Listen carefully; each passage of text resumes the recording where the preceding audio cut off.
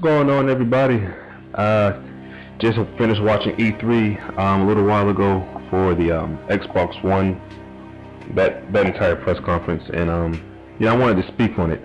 As far as the standouts to me, I thought that I had three that really stood out to me. I had that Killer Instinct. I'm huge on the Killer Instinct. I love Killer Instinct, man. I played it pretty much, you know, during my childhood. Killer Instinct Gold. I've been playing Killer Instinct for years now on the Super Nintendo emulators, the ZSNES, and on my Nintendo Wii with the little emulator that they have hacked on there. I'm able to play Killer Instinct Gold. But anyway, I was really hyped to see that KI pop up in green. It had me hyped with the music and everything, and Contra. It was cool hearing that again because I hadn't heard it so long. But the downside to Killer Instinct, from what I've been seeing, is just that it looks too much like Street Fighter. He used to have his own little similar look, kind of resembled MK. You know, it rivaled Mortal Kombat back in the day. I mean, but I can respect what Microsoft is doing with this direction. I will still get the game if I get Xbox One. I don't want to make any acquisitions yet, acquisitions. I don't want to say, you know, which system I want to get right now because I haven't watched the PS3 conference, the PlayStation conference, because it's kind of early. It's going to happen later on in the day. But as of right now, Killer Instinct was a huge standout, and Metal Gear Solid 5 was one of my favorites that I saw. I'm happy that it popped off with MGS. Snake is my dude. That's what one of my favorite video game characters of all time goes to Snake. You know, it doesn't matter which Snake, Solid Snake or Naked Snake, Big Boss. It doesn't matter, man. I love Snake as a character. I love Metal Gear Solid as a franchise. It's my favorite franchise, and I'm hyped up for Metal Gear Solid. And I love the real time experience that you go with it. Like if I play at 4 in the morning, it's gonna replicate that into the game. I love the new direction of stealth, how he was on the horse, how Big Boss was on the horse, and he was kind of tilted to the side of the horse while he was running on it, and it looked as if it was just a horse running, and it tricked the enemies. That was nice. I love the whole sense of direction, the artistic direction. The graphics look amazing. I know the story is going to be great because Hideo never fails when it comes to Metal Gear Solid stories. To this date, Metal Gear Solid 1 still one of my favorite games of all time. Metal Gear Solid 3, Sons of Liberty was great. Guns of the Patriot was great. Peace Walker, Portable Ops, even the Ghost, what do you call it? I forgot the name of it, but it's for Game Boy Color. I played several of these games, and man, I'm impressed with what I see with Metal Gear Solid 5, the Phantom Pain. It's going to be amazing with what's going to happen with this game. And that didn't really, I mean, I won't say it didn't sit too well. It was cool. I mean, if I decide to go to the PS4 over the Xbox One, I know that I can depend on Metal Gear Solid. But right now, with Killer Instinct, man, with Killer Instinct being an exclusive on Xbox One, it is so probable that I will go over there. Only if I can deal with this whole little every 24-hour BS that's attached to it. I'm loving the features on the Xbox One. With the you have the little Twitch account. You can live stream it. I'm loving that. I already loved the features from what I saw during their press conference last month. So that I was excited about. PS4 is going to come hard. PS4 has a lot of great games as well already, and I'm looking forward to hearing what they're going to bring to the table, as well as Nintendo. Nintendo is always my system, man. It's always going to be Nintendo and something else attached to that. So Nintendo's not going to let me down tomorrow when I watch it. I'm hoping to see some Super Smash Brothers, some Legend of Zelda, possibly Mario, some Metroid. My girl Samus, I love Samus, man. That's one of my favorite characters as well, Samus Aran. I'm looking forward to see some Star Fox, my boy. My boy Sonic the Hedgehog is coming with that Lost World. That's gonna go hard.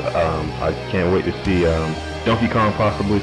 See some cool ones. Back to Xbox One. Anyway, so Metal Gear Solid, Killer Instinct, and Halo 5. When I saw Master Chief from that pull back from that cloak, I got hyped, man. I mean, Yeah, it's to be expected. Master Chief was going to be at E3. I knew it. I saw it coming. I knew Master Chief was going to be there.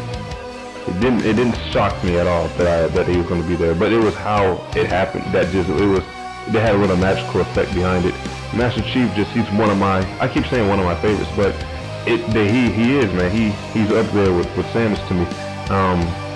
He's no Snake though. Snake is my number one guy, but Chief, he's every man's man, dude. He's that guy you can respect as a video game icon.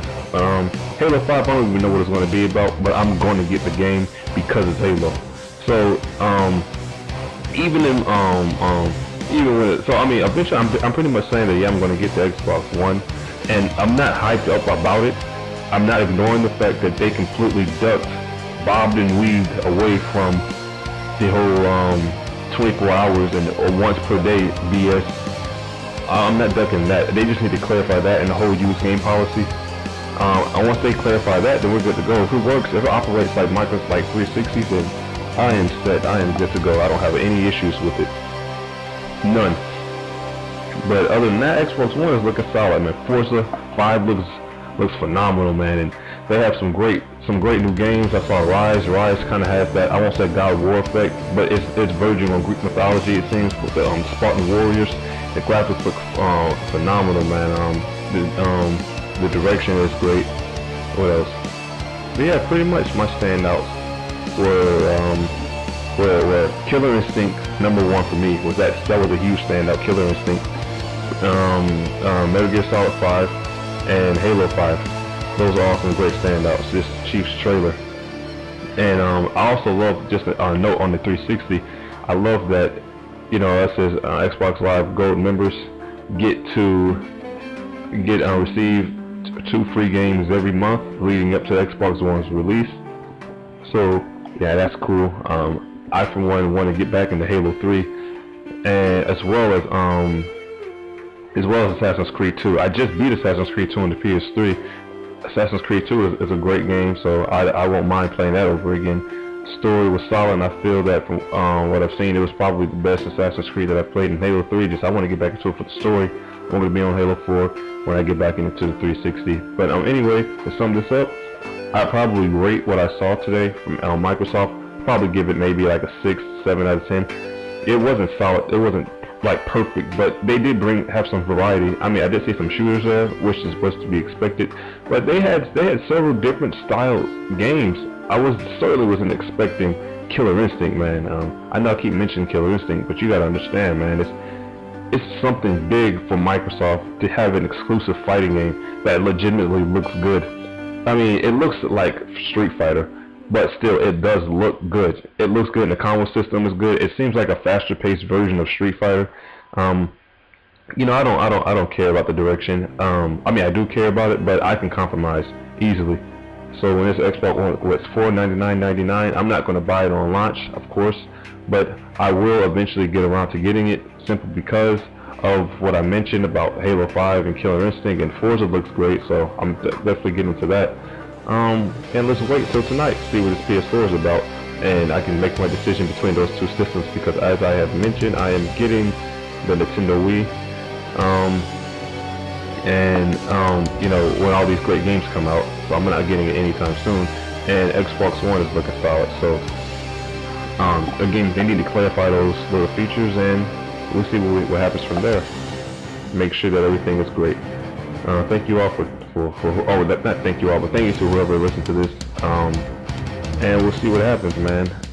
E3 tonight, June 10th at 9 p.m. Eastern Pacific time, and E3 for Nintendo tomorrow.